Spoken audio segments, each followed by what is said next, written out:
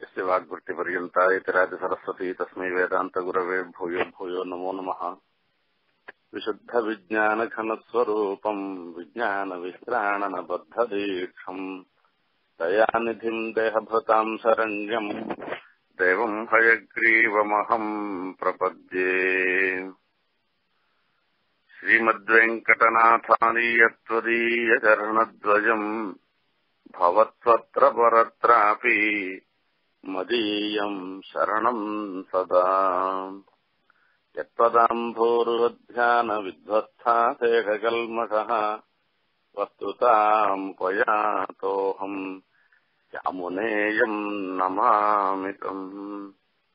स्वादयन्निह सर्वेषाम् त्रय्यन्तार्थम् सुदुर्गहम् स्तोत्रयामास योगीन्द्रः तं वन्दे यामुनाह्वयम्।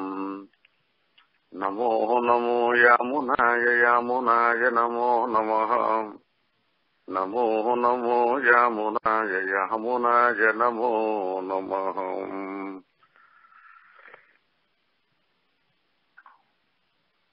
சுவாமி ஆள வந்தார்,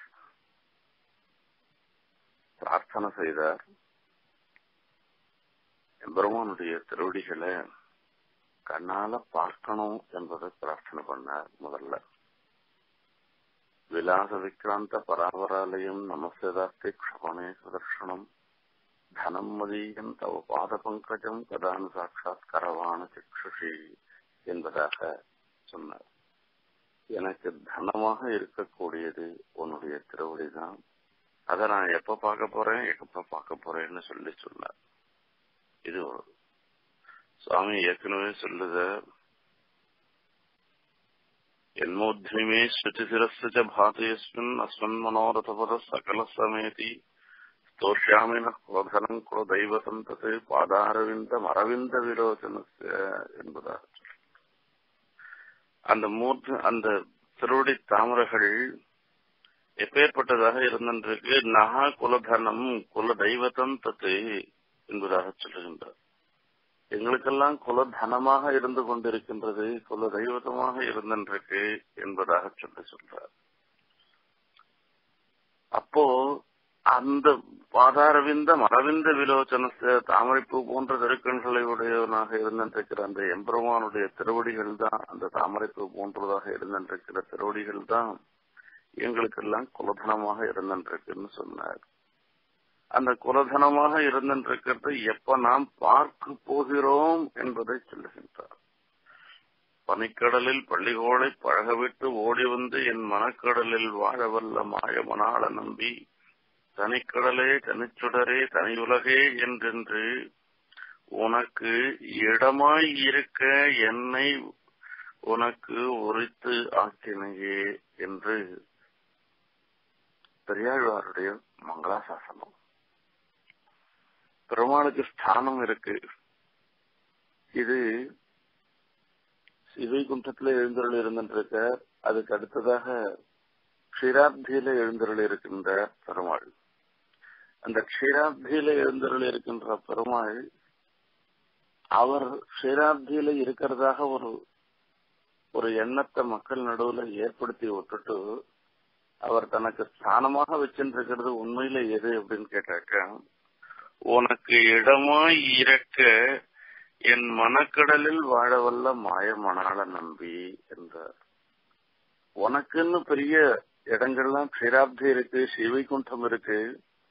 அவைகளை எல்லாவற்றையும் விட்டு விட்டு என்னுடைய மனசுல நீ எழுந்துள்ள இருக்கேன்னாக்க, இதை காட்டிலும் நான் பண்ணிருக்கிற பாக்கியம் என்னவாக இருக்கும்னு எனக்கு சொல்ல தெரியலையேன்னு பெரியாழ்வார் பாரிக்கின்றார். சென்னியோங்கு பாசரத்துல பெரியாழ்வார் திருமொழியில். அப்பேற்பட்ட எம்பெருமான் நம்ம பொறுத்த வரைக்கும் அவருடைய திருவடிதான் நமக்கு குலதனமாக இருந்து கொண்டிருக்கின்றது. அப்பேற்பட்ட அந்த குலதனமாக இருந்திருக்கிற அந்த எம்பெருமானுடைய திருவடிய எப்ப நான் கண்ணால பார்க்க போறேன் அப்படின்னு சொல்லி கேட்டார். சரி பரவாயில்ல, உமக்கு போகணுமா அவ்வளவுதான் சேவியமேன்னு சொல்லிட்டு அந்த திருவடியை காண்பிச்சுட்டேராம் பெருமாள். திருவடியை காண்பிச்ச உடனே, திருவடியை சேவிச்ச உடனே அடுத்தது அவர் கேட்கிறாரு, இது சேவிச்ச மாத்திரத்தினால போறலையா அவருக்கு. அந்த திருவடியை தலைமையில வச்சுக்கணும்னு அவர் ஆசைப்படுறாரா. திருவடிய தலைமையில இது பண்ணோம்னுட்டு கதா புன சங்கர சாங்க கல்பக துவஜாரவிந்தாங்குஷ வஜ்ரலாஞ்சன திரிவிக்ரம சரணாம்புஜத்வயம் மதிய மூர்தானம் அலங்கரிஷதி என்று பிரார்த்தனை பண்ணுகிறார்.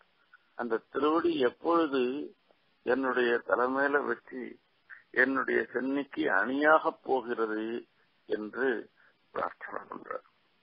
போன வியாழக்கிழமை இன்னைக்கு இதே இந்த கதாபுன சங்காவை அர்த்தம் சொல்லிட்டு அன்னைக்கு காலத்தால் தேவபெருமாளை சேவிப்பதற்காக போனேன். அங்க போனோம்னாக்க ரொம்ப ஆச்சரியமான ஒரு சன்னிவேசம். இன்னைக்கு சென்னியவங்க வாசரம் சேவா காலம், திருவாராசனத்துல சேவா காலம் பண்ணிட்டு இருக்கா. அங்க சொல்லிட்டு இருக்கா. நானும் போய் சொன்னேன். பருப்பரத்து கயல் பொறித்த பாண்டியர் குலபொறி போல் திருப்பொலிந்த தேவடி என் சென்னியில் மேல் பொறித்தாய் மறுப்பொசித்தாய் மல்லடத்தாய் என்றென்றும் வாசகமே உரிப்பொலிந்த நவினேனை உனக்கு உரித்தாக்கினையே. பருப்பதத்து கயல் பொறித்த பாண்டியர் குலபொறி போல் திருப்பொலிந்த தேவடி என் சென்னையின் மேல் பொறித்தாய். பாண்டியர் குலபொறி மீன் சின்னமாக இருந்துருக்கு. எந்த இதை எடுத்தாலும் மீன் தான் அதுல முத்திரையாக இருந்துட்டு இருக்குமா. அந்த மாதிரி பாண்டிய தேசத்துல இருந்தவரா முடினால பெரியாழ்வார் அதை சொல்ற ஒரு ராஜமுத்திரை. ராஜமுத்திரைக்கே ஒரு பெரிய விசேஷம். அந்த மாதிரி அதிநீச்சனாக இருந்துருக்கிற எனக்கும் உன்னுடைய திருவடியை சமர்ப்பிச்சு நீ ராஜமுத்திரையை ஆக்கி வச்சுட்ட. இது ராஜாவனுடைய வஸ்துன்னு சொல்லிட்டா எல்லாரும் கௌரவமா இருந்துருவா. அந்த ராஜ சின்னத்தை இது பண்ணிருக்க. அப்போ இத கொடுத்து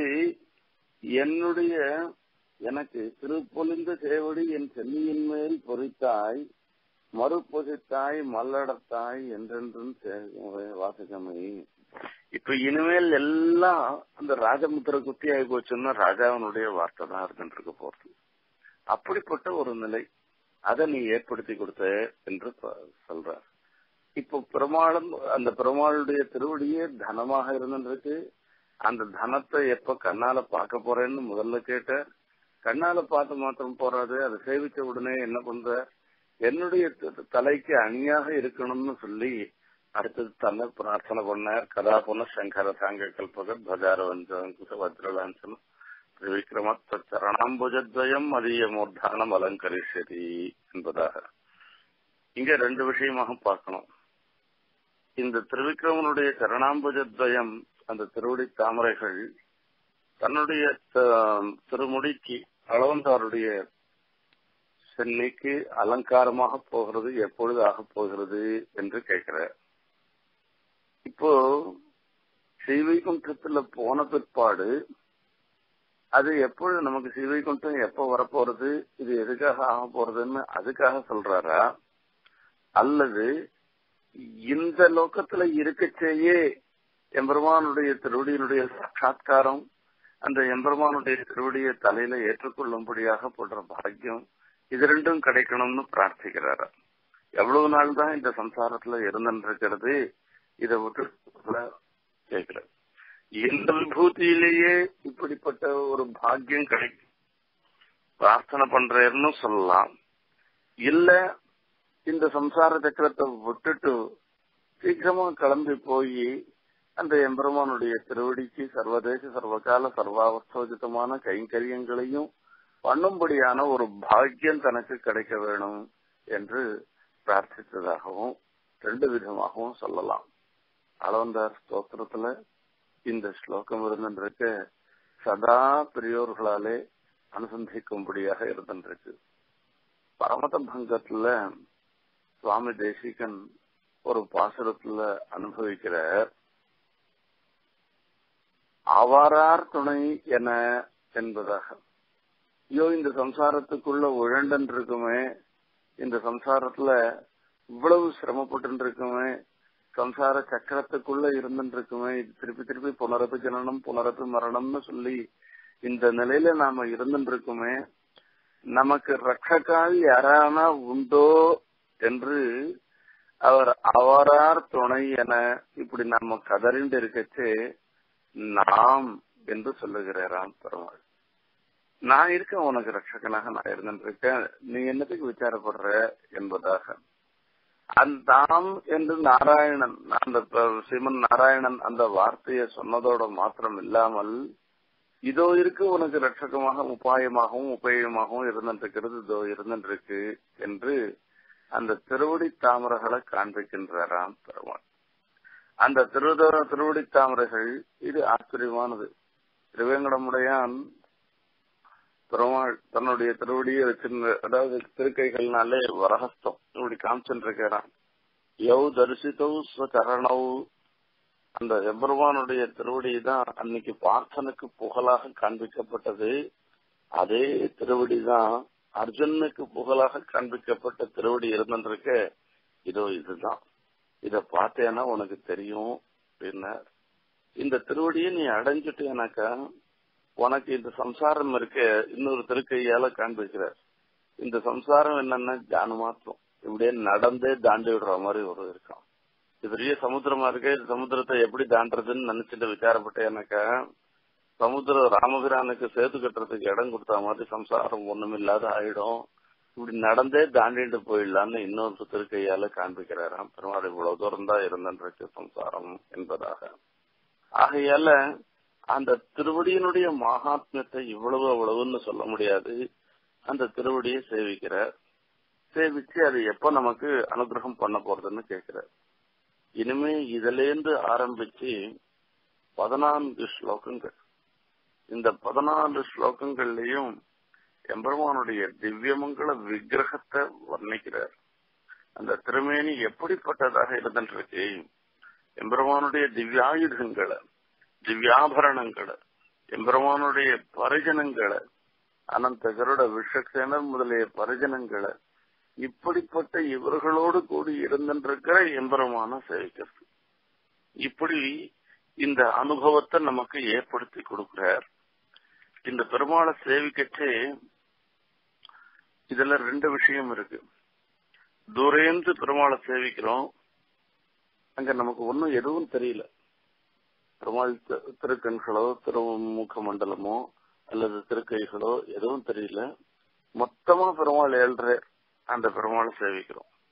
ஆனா அந்த மொத்தமா பெருமாள் ஏழச்சையும் கூட அது எப்படிப்பட்ட பெருமாளாக இருந்திருக்காருன்னு பார்த்தோம்னாக்க, அது அப்படியே நம்மளை ஈர்க்கின்ற பெருமாளாக எழுந்துள்ள இருந்திருக்க, ஒரு சமுதாயமான ஸ்டோபையை ஒடித்தவனாக இருந்திருக்கிற பெருமாளாக இருந்திருக்க.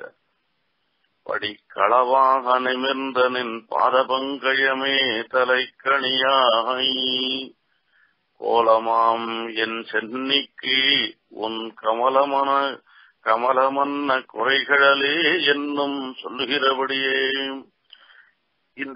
இந்த மாதிரியாக இருக்கக்கூடியதாக இருந்திருக்கிற உன்னுடைய திருவடிகள், அத உன் திருவடிகளாலே என் தலையை அலங்கரிக்க வேணும்னு சொல்லி பிரார்த்தனை பண்ண பிற்பாடு அதுக்கப்புறமா சொல்ற, பவந்தம் உன்னை அனுபவிக்க போறோம். பர்வக்கிரமத்துல எம்பெருமானுடைய திவ்யாவயவங்கள், ஆபரணங்கள், ஆயுதங்கள், மகிஷி, எம்பெருமானுடைய தேவிமார்கள், பரிஜனங்கள், பரிச்சரங்கள், இவைகளோட கூட சேர்த்து அனுபவிக்கணும். அந்த அனுபவத்தினால ஏற்பட்டக்கூடிய ஒரு கைங்கரியம், அந்த கைங்கரியத்தை பண்ணி உம்மை நான் எப்பொழுது சந்தோஷப்படுத்த போகிறேன் என்று சொல்லுகின்றார். இந்த கைங்கரியம் தான் பரமபுருஷார்த்தம் என்பதாக சொல்லப்படுகிறது. அஷ்டாட்சரத்திலே ஆய நாராயண சப்தத்துக்கு மேல கடைசியில இருந்திருக்கிறது ஆயன்ற சப்தம். அந்த சப்தம் எதை குறிக்கிறதுன்னா கைங்கரியத்தை குறிக்கிறதுன்னு சொல்றோம். ஆனா அந்த அஷ்டாட்சரத்திலே பிரதானமானது சக்தியாக இருக்கக்கூடியது, பலத்தை கொடுக்கக்கூடியதாக இருந்திருக்கிறது அந்த ஆய என்ற சப்தம் தானா. ஆகையாலதான் ஆய சக்தி என்று சொல்லப்படுகின்றது. அப்படிப்பட்டதாக அந்த கைங்கரியத்தை பிரார்த்தனை பண்ணுகின்றார்.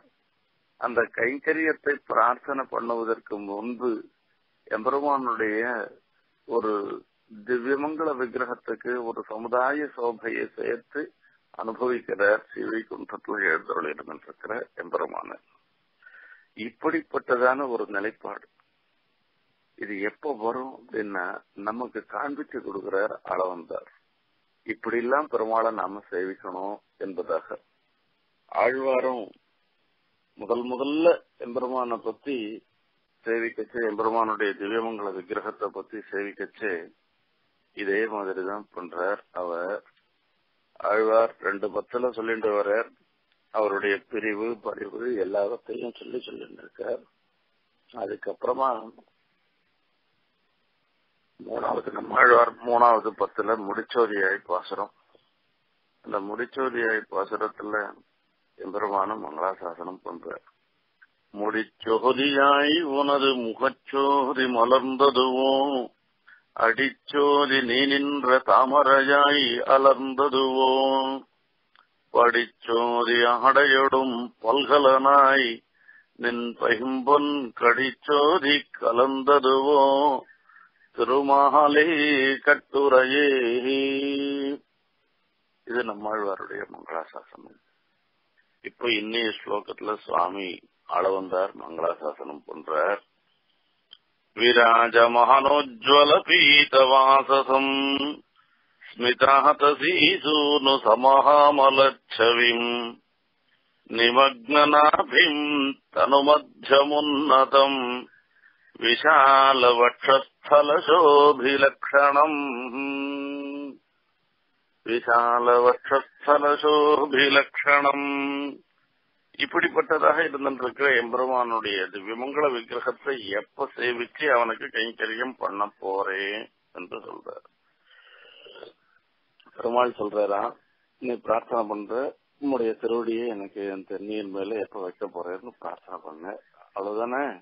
இருந்தாலும் உங்க திருவடியை நான் இப்பவே நான் உமக்கு உங்க தலை மேல நான் சொல்றேன், போருமா என்று கேட்கிறேன். இல்ல எனக்கு போராது அப்படின்னு சொல்றாராம். என்ன இப்படி சொல்றாரு, என்ன வேணும் அப்படின்னு. உன்ன நான் எப்ப பார்த்தாலும் ஸ்தோத்திரம் பண்ணோம், உனக்கு நான் எப்ப பார்த்தாலும் கைங்கரியம் பண்ணணும்னு ஆசையா இருந்துருக்கு. ஒரே ஒரு நாள் ஒரு சமயம் ஒரு கணம் திருவடியை வச்சுட்டா எனக்கு போராது, இன்னும் எனக்கு வேணும் அப்படின்னு. அப்ப அது எப்படிப்பட்டதாக இருந்துருக்கு திவ்யமங்கல விக்கிரகம்னு பார்க்கணும். தூரேந்து பெருமாளை சேவிக்கச்சு ஏற்படக்கூடிய ஒரு அப்பவும் ஈர்ப்பு இருக்கு. அந்த ஈர்ப்பு தான் சமுதாய சோபை என்று சொல்லப்படுகிறது. அந்த சமுதாய சோபையை மங்களாசாசனம் பண்றார். அப்புறமா பிரத்யங்கம் ஒவ்வொரு அவயவங்களுடைய சோபையை மங்களாசாசனம் பண்றார்.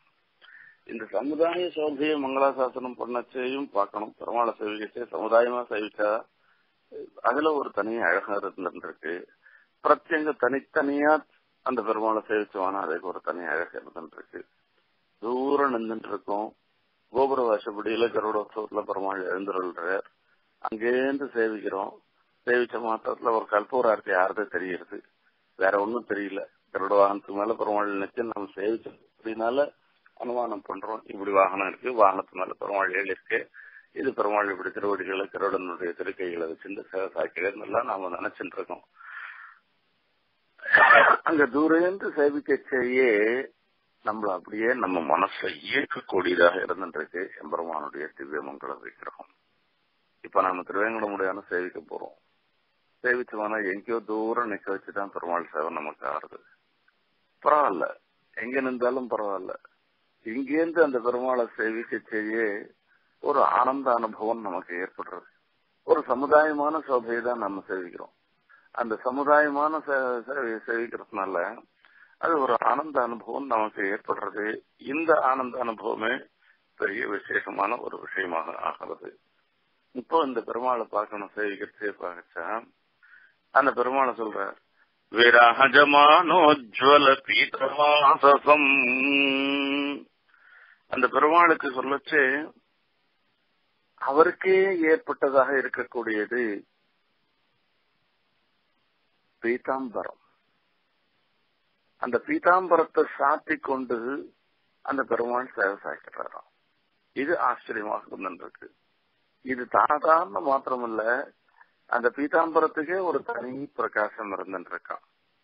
தாசாமாவிரபூச்சௌரி ஸ்மயமான முகாம்புஜா பீதாம்பரதரஸ்ரக்வி சாக்ஷான் மன்மத மன்மதா.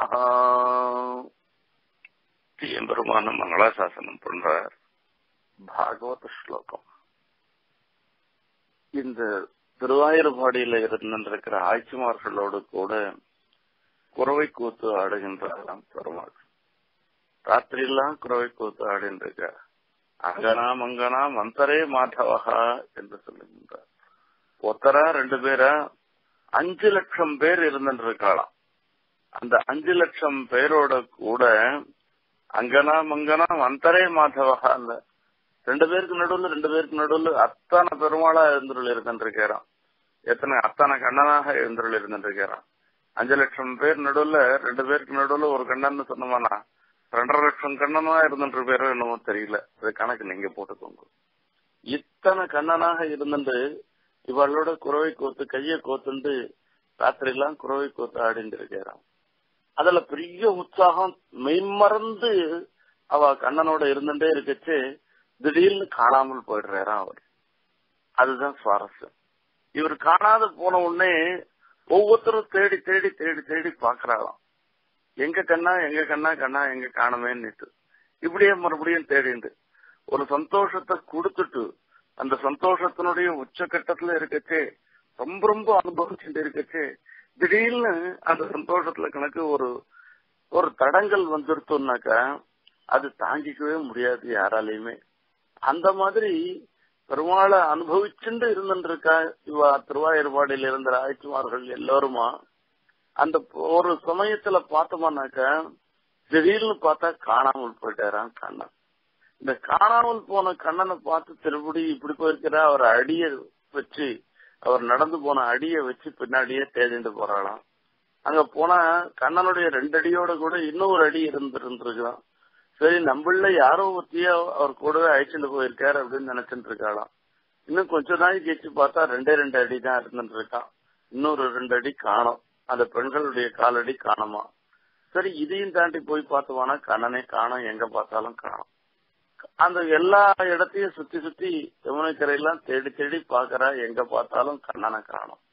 இவர்கள் எல்லாரும் மறுபடியும் என்ன செய்கிறாருன்னா சரி நம்மள ஒருத்தன் நீ கண்ணனை ஆயிக்கோ, நான் அந்த அவருடைய தோழனா இருந்துட்டு இருக்கேன், இல்ல நான் ஒரு ஆட்சியரா இருந்துட்டு இருக்கேன்னு ஒருத்தர் கண்ணனா இருந்துருக்கு, ஒருத்தர் காளிங்க நர்த்தனம் பண்ற மாதிரி இப்படி எல்லாம் ஒருத்தருக்கு ஒருத்தர் அனுபவிச்சுண்டு ஒரு அபிநயம் பண்ணிக்கொண்டு அனுபவிச்சுட்டு இருக்காதான் இப்படி. ஆனா அவ மனசுக்குள்ள ஒரு ஓட்டம் ஓடிட்டு இருக்கு. கண்ணனை காணமேன்னு ஓடிண்டே இருக்குதான். அப்படி இவர்கள்லாம் நினைச்சுட்டே இருக்கச்சே மறுபடியும் அந்த கண்ணன் அவர்கள் நடுவில் சேவை சாய்கிறாராம். தாசாமா விரபூச்சௌரி ஸ்மயமான முகாம்புஜா. அப்படியே ஒரு சிரிச்சுண்டே அந்த கண்ணனுக்கே ஏற்பட்ட ஒரு சிரிப்பு. வேற யாருக்கும் அந்த மாதிரி கிடையாது. அந்த ஒரு குறும்பும் ஒரு சிரிப்பும் அவரிடத்துல தான் பார்க்க முடியுமா. ஸ்மயமான முகாம்புஜா பீதாம்பரதரஸ்ரக்வி சாக்ஷான் மன்மத மன்மதா. அவர் சாத்தின் இருக்கிறது பீதாம்பரம். அந்த பெருமாளுக்கு ஏற்பட்டதாக உண்டான அந்த பீதாம்பரத்தை சாத்திண்டு சாக்ஷான் மன்மத மன்மதா, மன்மதனுக்கும் மன்மதனாக இருக்கக்கூடிய அந்த எம்பெருமான் அவர்கள் நடுவில் சேவை சாய்க்கிறார் என்பதாக அருளி செய்கிறார் மகர்ஷி. அந்த பெருமாளுக்கே ஏற்பட்டது பீதாம்பரம். பீதாம்பரம்னு பேர் சொன்னோம்னா யாருக்கு வரும்னா பெருமாள் தான். புண்டரீகாட்சன்னு பேர் சொன்னோம்னாக்கா அரவிந்தலோச்சனன் புண்டரீகாட்சன் அரவிந்தாட்சன்னு சொன்னோம்னா அது பெருமாளுக்கு தான் வரும். வேற யாருக்கும் அது வராது. ஆகையால அந்த பீதாம்பரத்தை முதல்ல மங்களாசாசனம் பண்றாராம். விராஜ மகனோஜ்வல பீதவாசசம். இது நம்மாழ்வார் மங்களாசாசனம் பண்ணச்சு தூரேந்து பெருமாளை மங்களாசாசனம் பண்றார். தூரேந்து மங்களாசாசனம் பண்ணச்சு அவருடைய திருமுடி சேவை சாய்க்கிறது. அந்த திருமுடி சேவை சாய்ச்ச உடனே அந்த திருமுடிக்கு ஒரு மங்களாசாசனம் பண்றார். முடிச்சோதியாய் உனது முகச்சோதி மலர்ந்ததுவோ.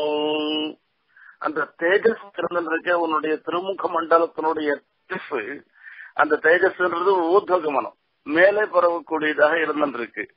அந்த தேஜஸே தான் உன்னுடைய திருமுடியாக ஆயிடுத்தோ என்று மங்களாசாசனம் பண்றார். அப்படி அந்த திருமுடியை சேவிச்ச உடனே அப்படி கீழே பார்க்கிறேன், கீழே பார்த்தேன்னு அந்த திருவடியை பார்த்து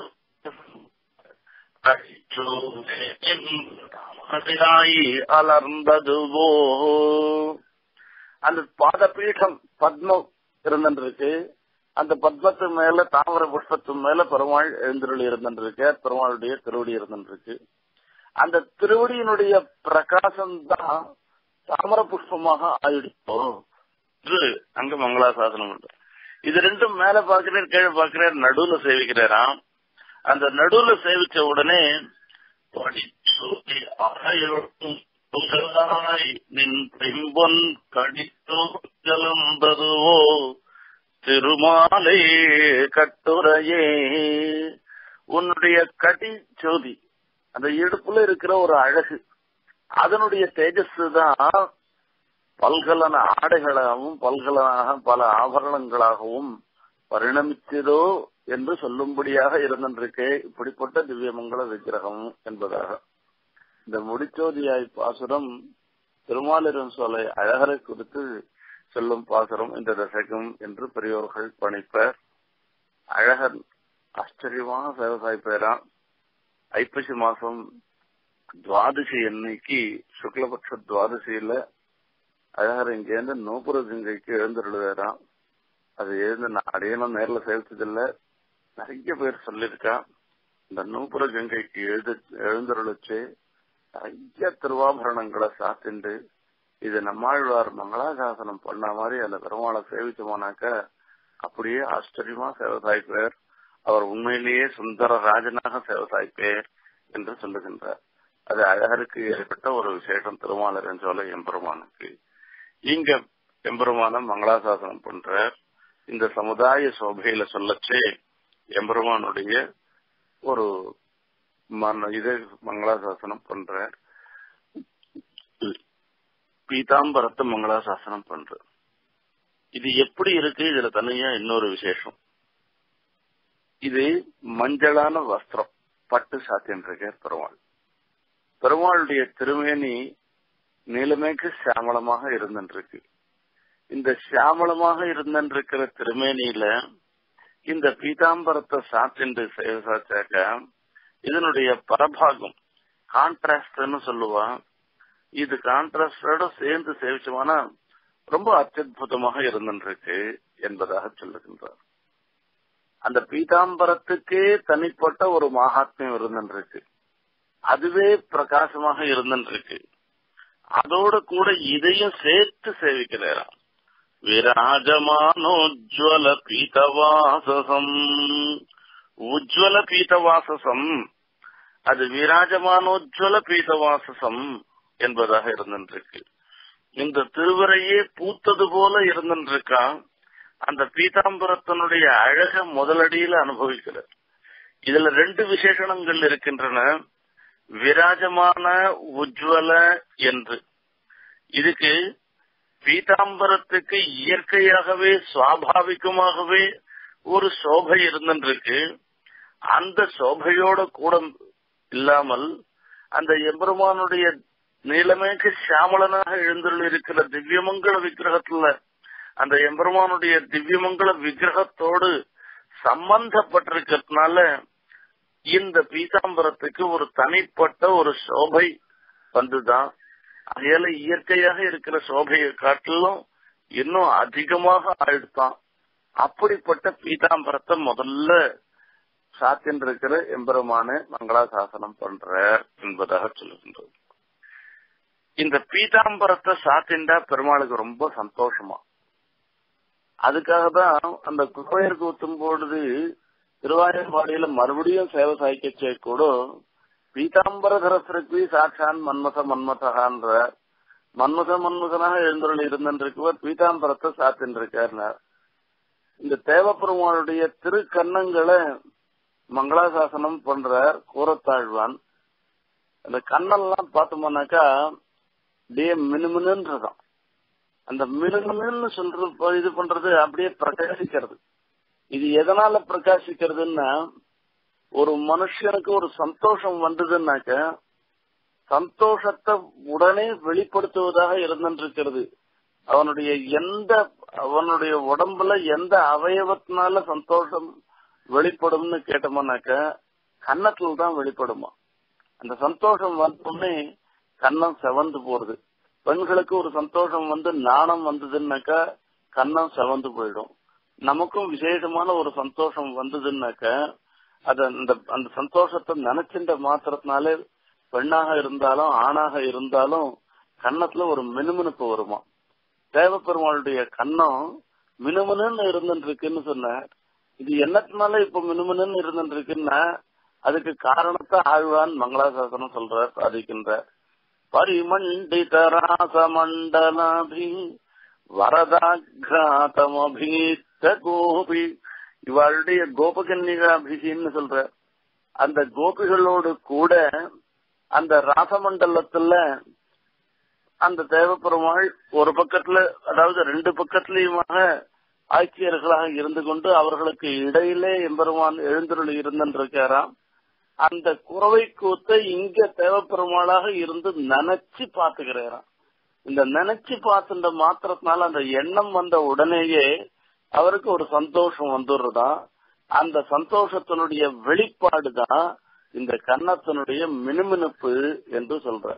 இந்த சந்தோஷத்துக்கெல்லாம் நாம ஒரு அலங்காரம் பண்ணிட்டு போறோம்னாக்க சில பேருக்கெல்லாம் சில வழி இருக்கும். இந்த வேஷ்டியை உடுத்திட்டு போனா இது நல்ல சகுனம், ஆகையால இந்த வேஷ்டியை உடுத்திட்டு போறது, இந்த சால்வையை போட்டும் போறது, இந்த சுக்காயை போட்டும் போறது. இந்த மாதிரி பெருமாளுக்கு இவர் பீதாம்பரத்தை சாத்தின்னு இருக்கிற இவருக்கு அழுக்காதா அப்படின்னா அழுக்கவே அழுக்காதான். எப்பவும் இதை உடுத்தின்றாதான் அவருக்கு எல்லா காரியமும் ஆறுதான். ஆகையால இந்த பீதாம்பரத்தையே எப்பவும் சாத்தின்னு இருக்கிறான். விராஜ மகனோஜ்வல பீதவாசம், இந்த பீதவாசஸ் அவர் முதல்ல மங்களாசாசனம் பண்ற. துரேந்து சேவிக்க மாத்த உடனே அந்த பீதாம்பரம் தான் சேவையாருது. அந்த பீதாம்பரத்தையும் பரபாகத்துல அந்த பெருமாளுடைய திவ்யமங்கல விக்கிரகத்தோட சேர்ந்து இருக்கின்ற அந்த பீதாம்பரத்தை சேவிச்சு அதை ஒரு மங்களாசாசனம் பண்ற. அப்படியே மேல அப்படி பாக்குறேன். அதை பார்த்த உடனே என்ன ஆகுதுன்னா, ஸ்மிதாதசி சூனு சமாமலச்சவிம், அதசி சூனும் சமாமலச்சவிம், அதசி சூனும் என்றார். இங்க ஸ்மிதா அப்படின்னாக்கா புன்சிரிப்புன்னு அர்த்தம் கிடையாது.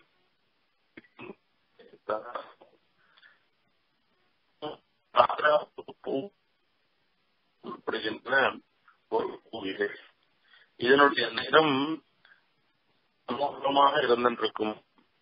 காயாமலர் நிறவா என்று சொல்லப்படுகின்றது. அந்த பெருமாளுடைய இந்த பூ மாதிரி பிரகாசமாக இருந்திருக்கின்றார். ஆண்டாள் நாச்சியார் கண்ணன மங்களாசாசனம் பண்றான். திருப்பாவை பாசுரத்துல பார்த்தோம்னாக்க மாரிமலை முழஞ்சில் பாசுரத்துல இவர் கண்ணாடி எழுந்திருக்கணும்னு பிரார்த்தனை பண்றான். ஒவ்வொரு விஷயமா சொல்லி உன்னுடைய கோவில் காப்பானே, கொடுத்து ஒன்னும் தோரண வாசல் காப்பானேன்னு சொல்லி ஒவ்வொருத்தரா எழுப்பிட்டு வரா. கடைசியில போயிட்டு வரா. நந்தகோபுரம் எழுப்புறா, அப்புறமா யசோதை பிராட்டி எழுப்புறா, பலராமரை எழுப்புறா, கண்ணனை எழுப்புறா, இப்படி எழுப்புறா. நப்பின்ன பிராட்டி எழுப்புறா, கண்ணனை எழுப்புறா, ரெண்டு பேரையுமா சேர்த்து எழுப்புறா. நீ ரெண்டு பேருமா அனுகிரகம் பண்ணணும்னு எழுப்புறா. சரி, எல்லாம் ஆச்சு. என்ன பண்ணணும் அப்படின்னா, செங்கன் சிரிச்சிருதே எம்மேல் எழுதியாவோ திங்களும் ஆதித்யனும் எழுந்தார் போல் அங்கனிரண்டும் கொண்டு என் கண்மேல் நோக்குதியேன்னு சொல்ற. உன்னுடைய திருக்கண்களை கொண்டு என்ன பார்க்கணும், சேவிக்கணும், நான் உன்னை பார்க்கணும்னு சொல்ற. முள்ள கட்டாட்சிக்கணும். உன்னுடைய திருக்கண்களுடைய கட்டாட்சம் எங்க மேல விழணும். செங்கன் சிரிச்சிருதே என் மேல் விழியாவோன்னா, ஒட்டுமொத்தமா நீ பார்த்தேன்னா என்னால தாங்கிக்க முடியாது. கொஞ்சம் கொஞ்சமா அப்படி தூங்கி எழுந்துக்கிட்டு கொஞ்சம் கொஞ்சமா உன்னுடைய கட்டாட்சம் என் மேல விழணும் அப்படின்னா. சரி, நான் கட்டாட்சம் விழுந்துட்டு பார்த்துட்டேன், போருமா அப்படின்னு கேட்டேன். போராதுன்னு கேட்கிறாளாம். என்ன பண்ணணும்னா, நீ எங்க படுக்கையில இருந்து பேசாத, உனக்குன்னு சிம்ஹாசனம் இருக்கு, இந்த சிம்ஹாசனத்துல போய் ஏறி நின்றுட்டு அதுல உட்காந்துட்டு பாசம் பண்ணணும். ஒரு 10 அடி நடந்து வரணும். நடந்து வந்து அந்த சிம்ஹாசனத்துல ஏறி வரணும். நீ எப்படி நடக்கணும்னு சொல்லச்சு அந்த காம்பீரியத்தை சொல்ற மாரிமலை முழங்கில் என்பதாக அந்த பாசனத்துல. இது நடந்து வந்த பிற்பாடு அது பெருமாளும் அந்த நடக்கச்சையே பெருமாளும் இவெல்லாம் அவருடைய ஒரு சமுதாய சோபைய மங்களாசாசனம் பண்ணான். போதருமா போலே நீ பூவை பூவண்ணா என்று அங்கு மங்களாசாசனம். நீ பூவை பூவண்ணா நின் கோவில் நின் இங்கனே போந்தருளி கோப்புடைய சீரிய சிங்காசனத்திலிருந்து யாம் வந்த காரியம் ஆராய்ந்தருளார்.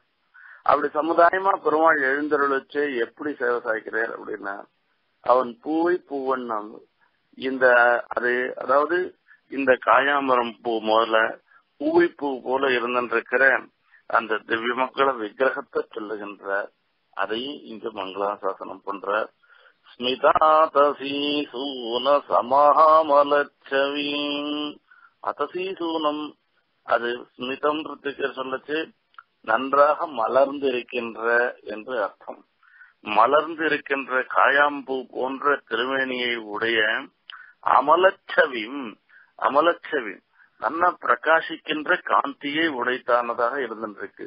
அந்த பெருமாளுடைய காந்தி என்ன பண்றதுன்னு, யாரெல்லாம் எம்பெருமான தியானம் பண்றாளோ அவளுடைய தோஷத்தெல்லாம் போக்கடிக்கிறதா அப்பேற்பட்டதான். அதுக்கப்புறமா பெருமாளுடைய அவயவங்கள் திவ்யாவயவங்களை மங்களாசாசனம் பண்ற. அது எது முக்கியமாக பிரதானமாக தோன்றதுன்னு பாக்குற. அதுக்குள்ள முதல்ல மங்களாசாசனம் இவருடைய திருஷ்டியில ஒவ்வொருத்தருடைய திருஷ்டியில ஒவ்வொன்னு மங்களாசாசனம் பண்ற. இவருடைய பார்வையில அஜனிஷ்ட கசியநாபேன்னு சொல்லி அந்த பெருமாளுடைய பரத்துவ சூச்சகமாக இருந்திருக்கிற திருநாபி. ஏன்னா அந்த திருநாபியிலேருந்தான் பிரம்மா அவதாரம் பண்ண. அந்த பிரம்மாவனுடைய அதாவது பிரம்மாவை பிறப்பித்து லோகம் மொத்தத்தையும் சிருஷ்டிக்கு காரணமாக இருந்திருக்கிறவ எம்பெருமான் தான். அந்த ஜெகத்காரணத்துவத்தை வெளிப்படுத்தக்கூடியதாக இருந்திருக்கிற எம்பெருமானுடைய திருநாபியை சொல்லுகின்ற அந்த திருநாபிய மங்களாசாசனம் பண்ற. நிமக்னாபிம் என்பதாக இது எப்பேற்பட்டதாக இருந்திருக்கு. நாபி ஒரு உட்குழிவாக இருந்திருக்கான். இந்த குழிவோடு இருந்திருக்கச்சே பார்க்கச்சே இந்த பெருமாளுடைய சௌந்தரியமாகிற ஒரு வெள்ளம், அந்த வெள்ளம் அப்படியே வரதான். அந்த வந்து நடுவுல வந்து தடப்படுறது என்பதாக சொல்லுகின்ற வரதராஜ ஸ்தவத்துல தேவப்பெருமாளுடைய அந்த சௌந்தரியத்தை மங்களாசாசனம் பண்ற. சௌந்தரியம் லாவண்யம் என்று சொல்லும் பொழுது 2 விதமாக சொல்லப்படுகிறது. ஒன்னு சமுதாய சோபையை சொல்லும், ஒன்னு பிரத்யங்க சோபையை சொல்லும்.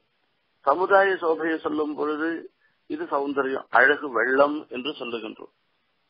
அழகு எங்கேருந்து உண்டாருதுன்ற ஒரு பெரிய மகாநதி உண்டாருதுன்னாக்க மலை முகட்டுல உண்டாகும். உண்டாகச்சே முதல்ல என்ன ஆகும்னா சின்னதா தான் இருந்துருக்கும், அதாவது ரொம்ப அகலமா இருந்துருக்காது. அது சமவெளியில வரும்.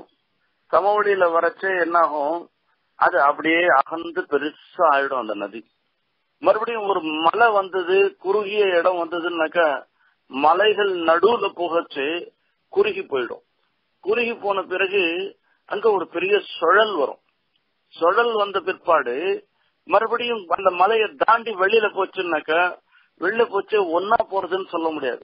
2 கூட அதே நதியே 2 கூட பிரிஞ்சு கூட போயிடும். இப்படி ஒரு இருக்கும். இது பெருமாளுடைய அழக ஒரு வெள்ளமாக ஒரு நதியாக ரூபணம் பண்ற. ரூபணம் பண்ணி தேவப்பெருமாளுடைய அழக மங்களாசாசனம் பண்ற கூறத்தாழ்வான்.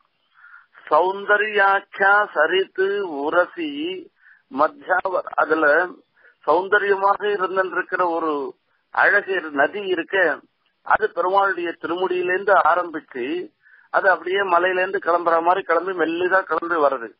இது வந்த உடனே சமவெளியில வர மாதிரி அவருடைய அகன்ற திருமார்பு இருந்திருக்கும் பொழுது அகன்று போயிடுறதா அந்த நதியே. அது நடுவுல இருந்திருக்கிற வரைச்சே இவருடைய பின்பாகம் பிருஷ்டபாகங்களாக மலைகள் மாதிரி இருந்துருக்கு. அதனால ஒரு தடுக்கிறதுனால நடுவுல இடைப்படுறது. இவருடைய இடைன்றது இருக்கவே இல்லாத இருந்துருக்கு. ரொம்ப மெல்லிதா இருந்துருக்கு, ரொம்ப சின்னதாக இருந்துருக்கு. அந்த இடைன்ற வரைச்சு அதே அந்த சௌந்தரியமாகிற அழகு வெள்ளமே தடைப்பட்டு குறுகி போயிட்டு இருக்கும். அந்த மேல வேகமா அகல்லமா வந்துட்டே இருக்குச்சு. தடைப்பட்டதுன்னாக்க அதுல சுழல் ஏற்படுமா. அந்த சுழல் தான் பெருமாளுடைய திருநாபியா. மத்திய கர்த்தாவ நாபிகி என்று அங்கு ஆழ்வான் மங்களாசாசனம் பண்ற. அந்த மாதிரி அந்த அந்த எம்பெருமானுடைய நாபியினுடைய அழக சொல்ற. இந்த நாபி அது ஒரு சுழலாக ஆயிடுத்தோ என்னமோ, சௌந்தரியமாகிற ஒரு வெள்ளம் அந்த வெள்ளத்தினுடைய ஒரு வேகத்துல வந்து மறுபடியும் தடப்பட்டு இடுப்புல வந்து தடப்பட்டு அது ஒரு சுழல் ஏற்பட்டா எப்படி இருந்துருக்குமோ அந்த மாதிரியாக திருநாபி இருந்துருக்கு. நிமக்னாபிம் அந்த திருநாபிய மங்களாசாசனம் பண்ற. அடுத்ததாக இருந்திருக்கிறது தனு மத்தியம் என்பதாக. தனு மத்தியம் உடம்பனுடைய எடை. அந்த எடையை சொல்லுகிறார். இது நுட்பமாக இருந்திருக்கு, இது லட்சணமாக இருந்திருக்கு. எல்லா இதுக்கு ஒரு பெரிய விசேஷம் இருந்திருக்கு. இந்த தனுமத்தியம் இருக்க இது எப்பேற்பட்டதுன்னு ஆச்சரியமாக இதையும் ஆழ்வானுடைய சீசூக்தியை எடுத்து சுவாமி வியாக்கியானம் பண்ற. அண்டாஹனம் தொதுதரம் ஆமனந்தி சந்தா ஸ்தானம் தத்வரத கதம் நு காஷ்யமஸ்ய மகாத்மியம் ஸ்வதைஹயேஷு நூனம் ஏஷாம் ருத்தி ஸ்யாத் மஹிமகரி நஹி இதரேஷாம். லோகம் மொத்தம் உன்னுடைய திருவயத்துக்குள்ளே இருக்குன்னு சொல்றா. எல்லாரும் அதே தான் சொல்றா, அதுல ஒன்னும் சந்தேகமே இல்லை. அண்டானாம் தொதுதரம் ஆமனந்தி சந்தாஸ்தானம் அண்டானாம் ஸ்தானம் தொதுதரமாமனந்தி. மகாப்பிரளய காலத்துல லோகம் மொத்தத்தையும் உன்னுடைய வயத்துக்குள்ள நீ வச்சுட்டு இருக்கேன்னு சொல்லி, ஆகையால உன்னுடைய வயத்துக்குள்ள இருக்கிறதுனால இதுதான் உன்னுடைய வயிறு தான் அதனுடைய ஸ்தானம்னு சொல்லி எல்லாரும் சொல்றான். கதன்னு காஷ்யமஸ்ய உள்ளுக்குள்ள வஸ்து இருந்ததுன்னாக்க அந்த வஸ்து இருக்கிற அளவுக்கு பை பெருசா போகணும், அப்படித்தானே இருக்கணும்.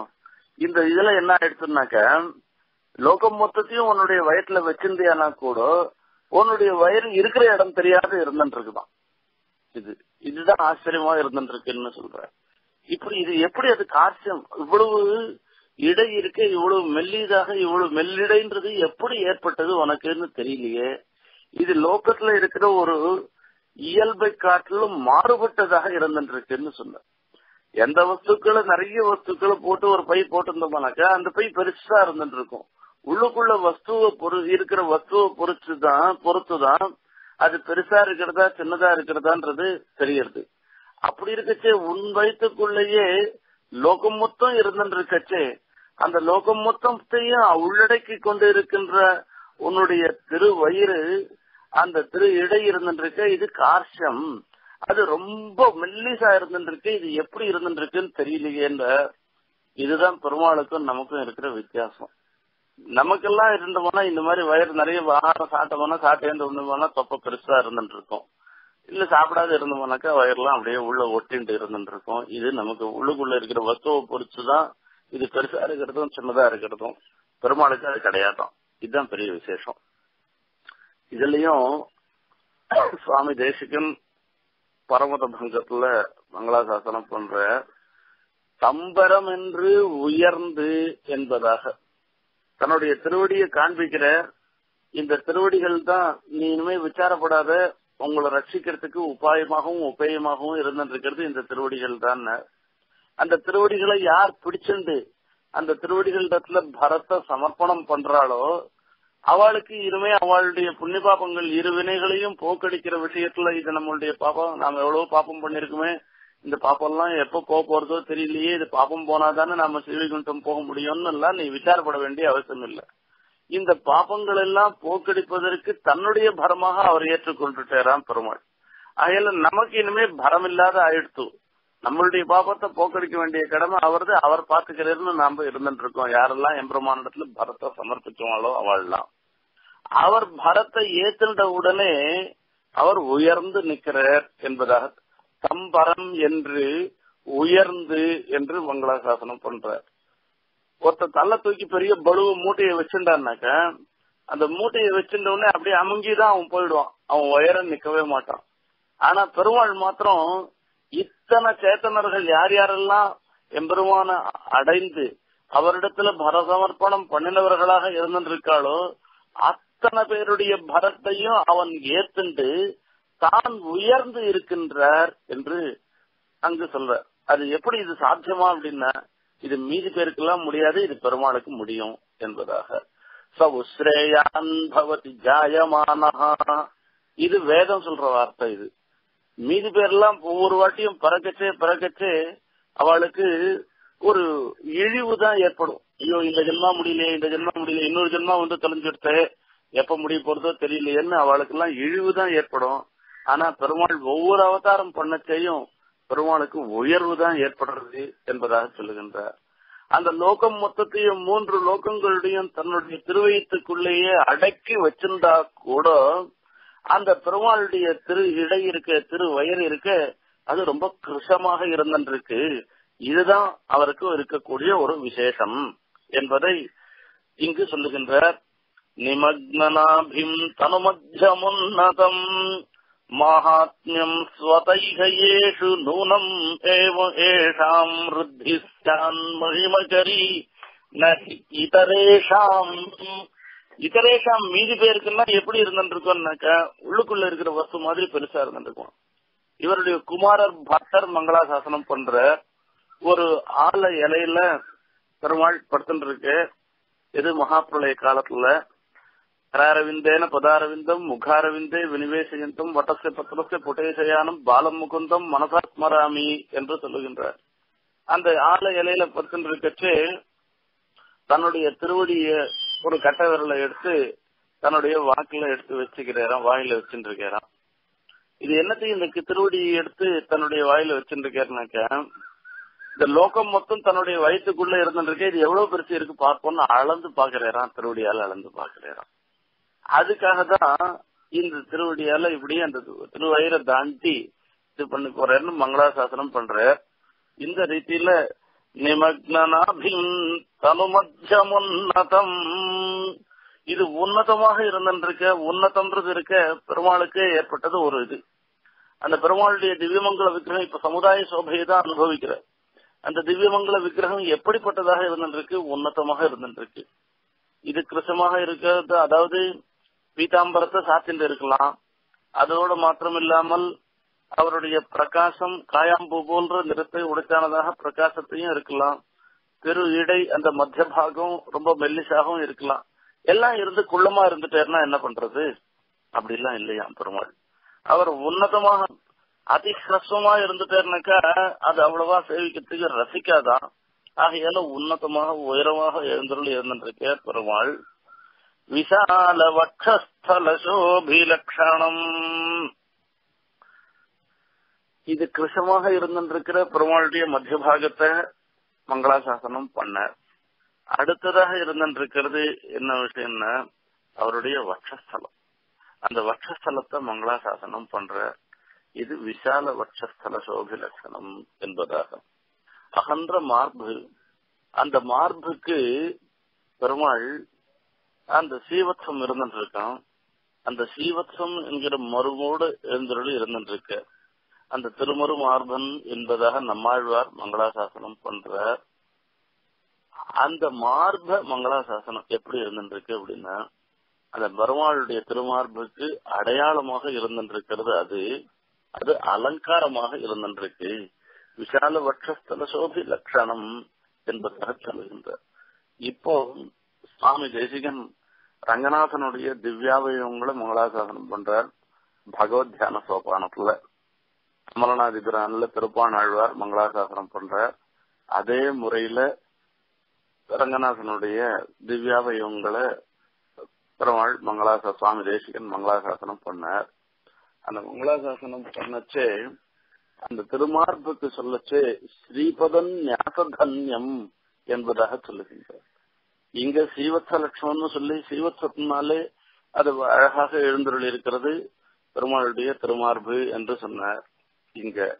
ஆனா சுவாமியை பொறுத்த வரைக்கும் அவர் நினைச்சுக்கிறார் பெரிய பிராட்டியாருடைய திருவடி படுறதுனால பெருமாள் தன்னை தன்யனாக நினைச்சுக்கிறார்.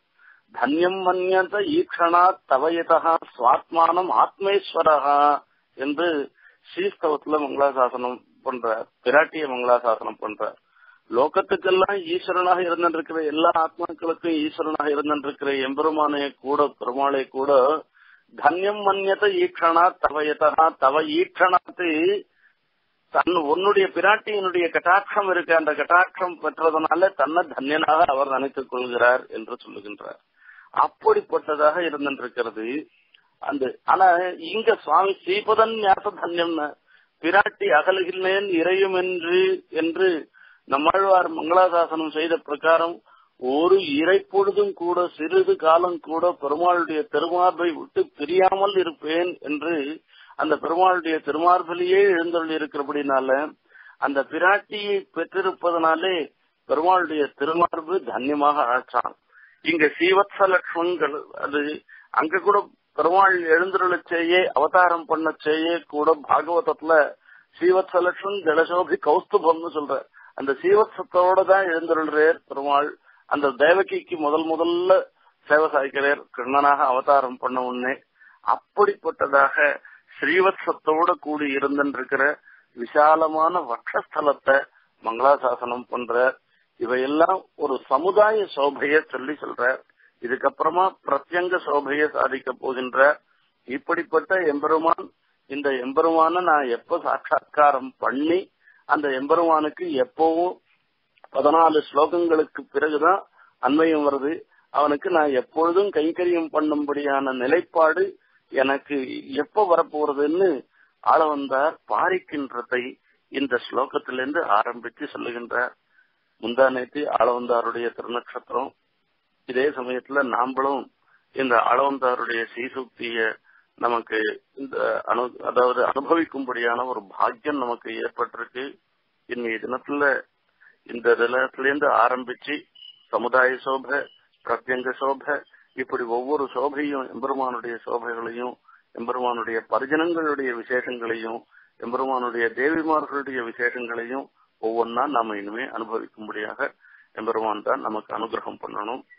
ஆகையால இன்னைய தினத்துல விராஜமானோஜ்வல பீதவாசம் ஸ்மிதாதசி சூன சமாமலச்சவின் நிமக்னாபிம் தனு மத்தியமுன்னதம் விஷால வட்சஸ்தல சோபிலக்ஷணம். இப்பேற்பட்ட எம்பெருமானுடைய அனுகிரகம் நம்ம எல்லாருக்கும் கிடைக்க வேணும் என்று பிரார்த்தனை செய்து கொண்டு இன்றைய உபன்யாசத்தை நிறைவு செய்கிறேன். கவிதார்த்திக சிம்ஹாய் கல்யாண குணசாலினே ஸ்ரீமதே வெங்கடேசாய வேதாந்த குரவே நமஹ.